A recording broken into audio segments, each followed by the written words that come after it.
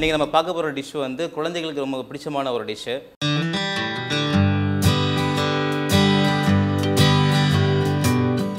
இதுக்கு தேவையான என்ன பொருட்கள் நம்ம பார்க்க போகிறோம். சிக்கன், காஞ்ச மிளகாய், மிளகு, பூண்டு, சீஸ், காஷ்மீரி சில்லி, சால்ட். இது நம்ம மிக்ஸி ஜாரில் தான் நம்ம இதை மிக்ஸ் பண்ண போகிறோம். தேவையானது சிக்கன் போட்டுக்கணும். மிளகு ஒரு டீஸ்பூனில் கொஞ்சம் ஒரு டீஸ்பூன் மிளகு, 4 பூண்டு போட்டுக்கணும், பூண்டு பல் 4, ஒரு டீஸ்பூன் நல்லா கிரைண்ட் பண்ண சீஸ் போட்டுக்கணும், ஒரு 1/2 டீஸ்பூன் வந்து காஷ்மீரி சில்லி பவுடர், தேவையான அளவு உப்பு போட்டுக்கணும். இந்த டிஷ்ஷுக்கு பார்த்தீங்கன்னா நம்ம வந்து போன்லெஸ் சிக்கன் தான் யூஸ் பண்ணோம்.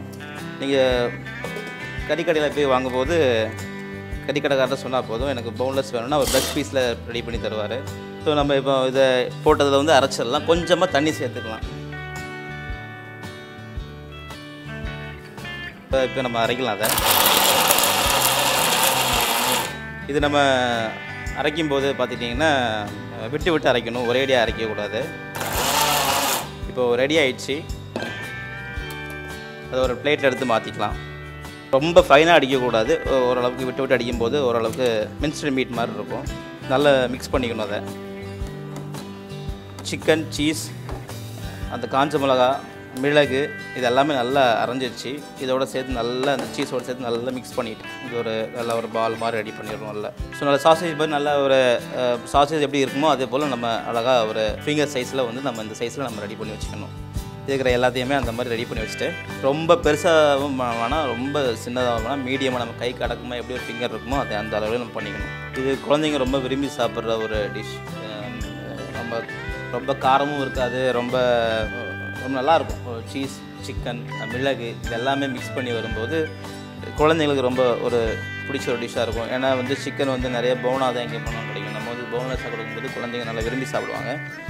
இப்போ நம்ம சிக்கன் அந்த சாசேஜ் மாதிரி நம்ம ரெடி பண்ணி வச்சிட்டோம். இது என்னென்னா ஒரு 5 மினிட்ஸ் நம்ம ஃப்ரீசர்லையோ இல்லை ஃப்ரிட்ஜ்லேயோ கொஞ்சம் 5 மினிட்ஸ் வச்சுட்டு அதுக்கப்புறம் குக் பண்ணணும், நல்லாயிருக்கும். ஸோ இப்போ நம்ம கடாயை ஆன் பண்ணிக்கலாம். இது நான்ஸ்டிக் பேன்னால் நம்ம நிறைய ஆயில் போட வேணாம், கம்மியாக 1 ஸ்பூன் லைட்டாக போட்டுக்கலாம். கடாய் சூடாயிடுச்சு. நம்ம ஃபிங்கர் மாதிரி ரெடி பண்ணி வச்சுருக்க அந்த சிக்கன் எடுத்து ஒவ்வொன்றா நம்ம கடாயில் போடலாம்.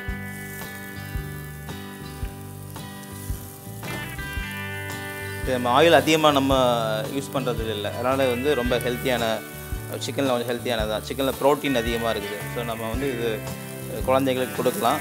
ஆயில் அதிகமாக இருக்காது. ஃப்ளேம் வந்து கம்மியாக வச்சுக்கணும், அதிகமாக ஃப்ளேம் வேணாம்.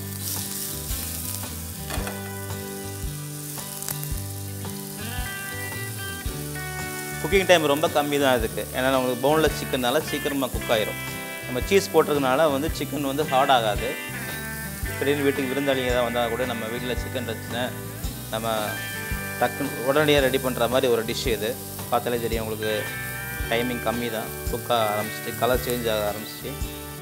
கொஞ்சமாக நம்ம தண்ணி சேர்த்துக்கலாம் லைட்டாக. தண்ணி எதுக்காக சேர்க்குறோன்னா சிக்கன் வந்து ஹார்ட்னஸ் இல்லாமல் இருக்கிறதுக்காக நம்ம தண்ணி சேர்த்துக்கிறோம். அப்போ தான் அந்த ஒரு ஜூஸியாக இருக்கும் சிக்கன். நான்ஸ்டிக் பேனில் பண்ணுறது ரொம்ப நல்லது. நான்ஸ்டிக் பேனில் இது பண்ணுங்கள். இப்போ சிக்கன் வந்து ரெடி ஆகிடுச்சு. நம்ம ஹோட்டலில் தயாரிக்க உணவு வகையில் வீட்டில் இருக்க இன்க்ரீடியன்ஸ் வச்சு எளிமையான முறையில் எப்படி செய்கிறது நம்ம வந்து இந்த சிக்கன் நம்ம செஞ்சு பார்த்துட்டோம். இதே போல் நம்ம ஹோட்டலில் தயாரிக்க உணவு வகைகளில் வந்து எளிமையான முறையில் வீட்டில் எப்படி செய்கிறதுங்கிறத வந்து இன்னி வரக்கூடிய எபிசோடில் நம்ம பார்க்க போகிறோம். உங்களுக்கு எந்த ரெசிபிஸ் தேவைப்படுச்சுன்னா நீங்கள் கமெண்ட்ஸ் பாக்ஸில் கமெண்ட் பண்ணலாம். ஓகே வியூவர்ஸ், அடுத்த எபிசோடில் நான் உங்களை சந்திக்கிறேன். அது வரைக்கும் உங்களுக்கு விடைபெறுவது உங்கள் செஃப் முகேஷ். நன்றி, வணக்கம்.